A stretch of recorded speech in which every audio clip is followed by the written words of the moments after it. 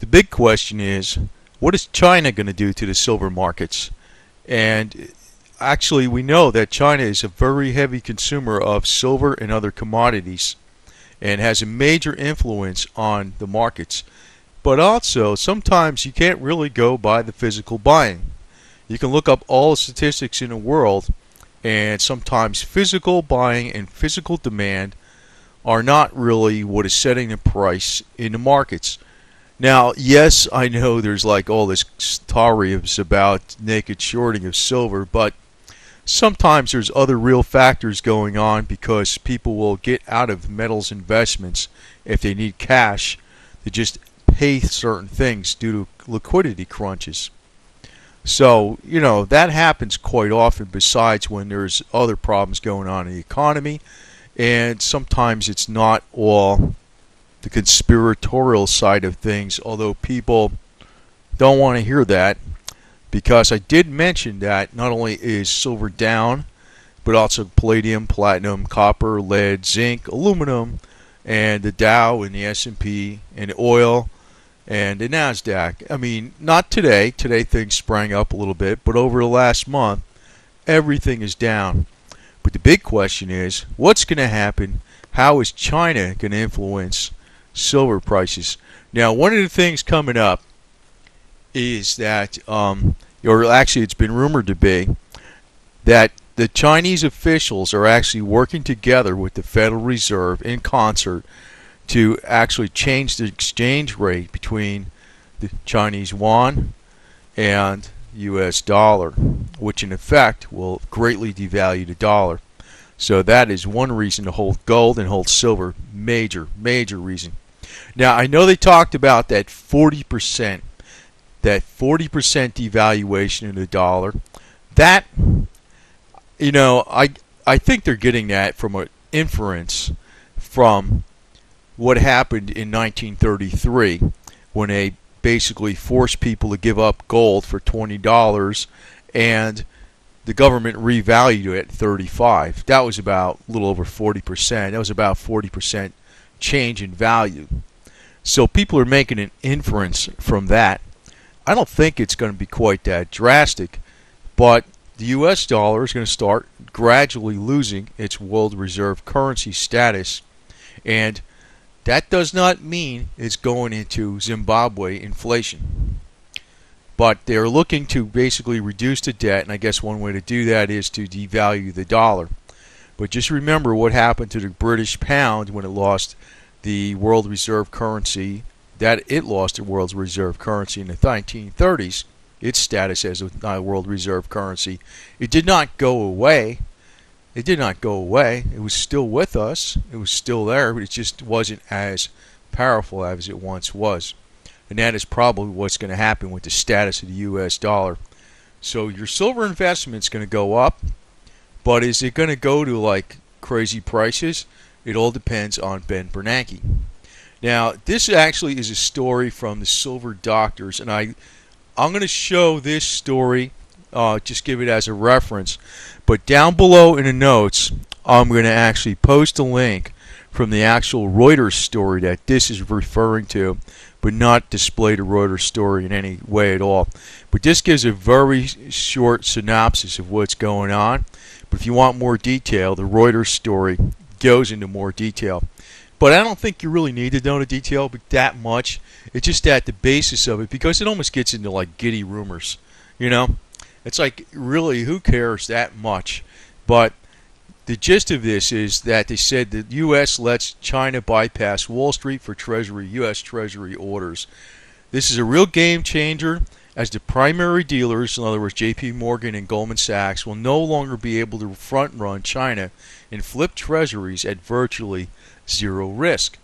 China bidding directly on treasury auctions is a massive revenue loss for the primary dealers, see J.P. Morgan and Goldman Sachs, and a strong indication of the stranglehold the creditor China holds on a debtor, the United States, as China is clearly dictating the terms as its continuing support of U.S. debt and deficits.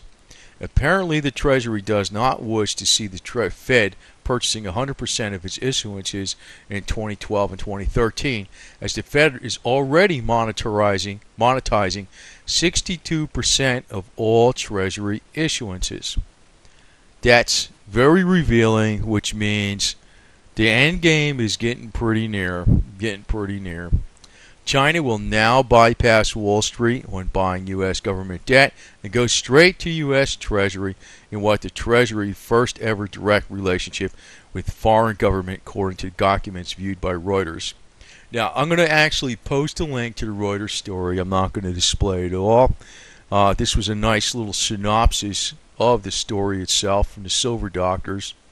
Now, I also want to point out, in the case of China can probably just do what the hell it wants, because that means to me, I don't even know why they'd be purchasing U.S. Treasuries in the first place, unless they could purchase them and buy materials in the world cheaply.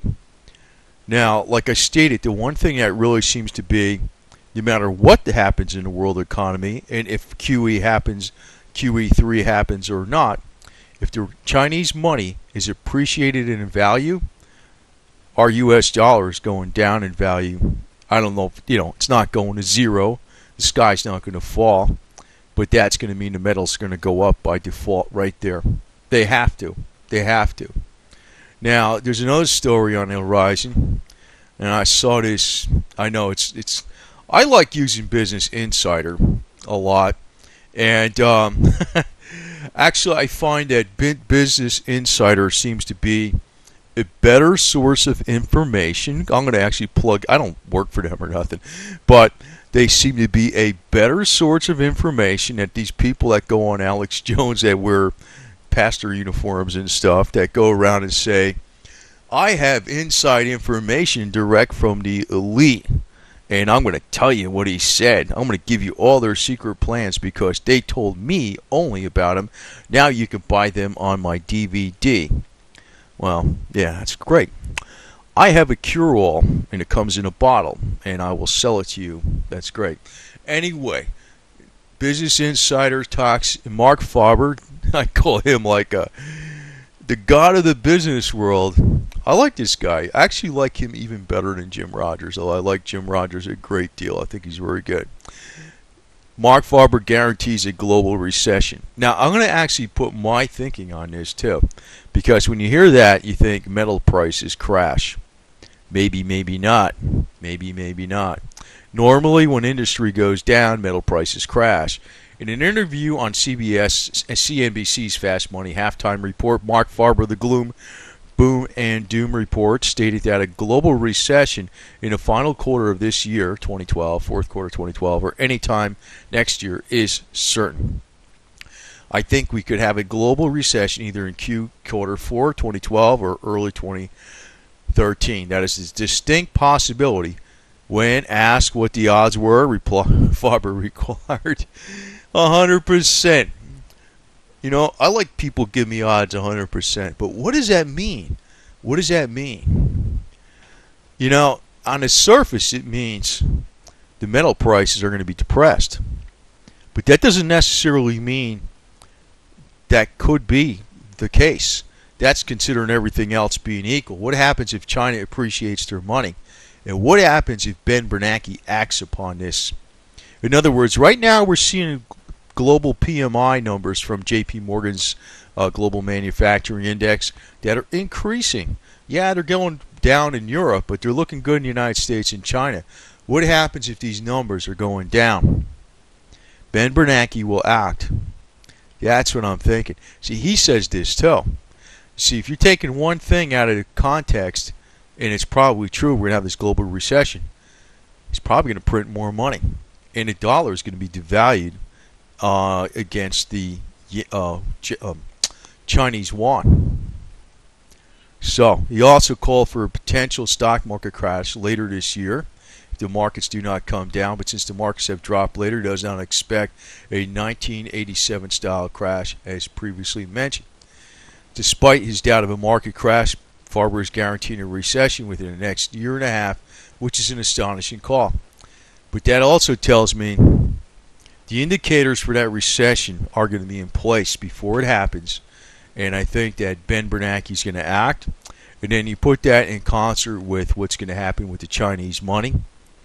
And also, since the power of J.P. Morgan and Goldman Sachs is going to be greatly diminished by them not being able to front run on the Chinese in the Treasury market, that's going to affect their bottom line. Now, I can also see what the twist of the silver people are going to state. We got them on the run. We got them on the run. See, I still expect silver to actually go way the hell up. But as it's going up, and they report problems with Goldman Sachs maybe having diminished profits, and also J.P. Morgan having diminished profits, they're going to say it's because of their short position on silver, and maybe it has nothing to do with that. I mean, how the hell would you really know? I'm an accountant type person. If you don't show me numbers and facts, I don't really care. That's like, people asking people for loans, or people going to other people who have lots of money and asking them for money because I got this plan. Well, you know what? You show me on paper what the plan is. You show me where you have contracts lined up for customers that it's going to provide, income stream to come forward. Well, I know their game. Their game is to push up this metal and really get the heat and the flames pushing up as high as possible when the top is near, so they can get the hell out and go short. That's their game. I kind of pointed that out with some other videos I did. I've been actually wise to this for a while. I'll mention another name, but a guy that actually was calling $100 silver back in April. That was Bob Chapman. He was all over the Alex Jones show, stating we got him on a run. We got him on a run. Well, I went into a little bit on his background, and I've noticed that, I don't know if it was partly from me or what, but I noticed on Kiko some months later there was a lot of comments back and forth about little escapades he was involved in. And Alex Jones is totally aware of this garbage. So man, I'm telling you, watch these people with these alternative media. They're about as bad as the major media. But a good source actually is, I want to state, this major media source, I don't know, it's probably coming from, I don't know where it's coming from. I think it's coming from a major outlet, the Business Insider. Actually, they have a number of good stories, and I found that they've actually gave much better information than these people coming in on, they got the banksters on the run. Max Kaiser, I don't know what the hell that guy ever says. I stopped listening to him at all because he doesn't give me any kind of information. Now, I also want to state about, the bottom for silver and gold. I don't know. I don't think it's here yet. I think it's got more of a slide yet, even though it's like starting to look like better. You start getting more relaxed. It's going to be a problem, I think, when Greece actually exits the euro. That was another Mark Farber suggestion. When they actually exit the euro, that's going to probably have some repercussions on the metals markets. And what we need is two things to push up the metals markets: QE, and also the fact that China will appreciate its money, which means the devaluation of the U.S. dollar. Those two things are going to happen. And now Mark Farber's talking about a global recession before the end of 2012 or maybe early 2013 by the latest. Well, I think the indicators are going to be there showing that the manufacturing index is down. See, the manufacturing index globally is actually going up the last 2 months. So actually the last 3 months. So Ben Bernanke is not acting on that. The figures don't look that bad. But if the figures are going down, he probably will act, and he'll probably have the QE3. So that is actually something that Mark Farber's kind of keeping the gold for. So, it's actually probably turn out that the metals are going to go up. But once they start getting up to, if they get up over 50, it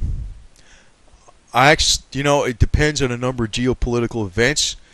And, the other thing I see on the line that's supposedly going to happen is the war with Iran.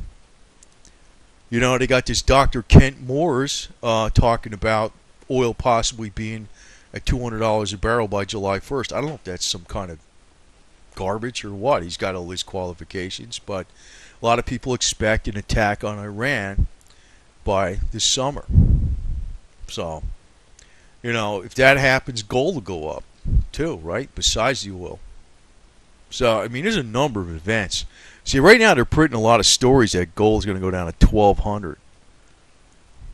I don't know about that garbage.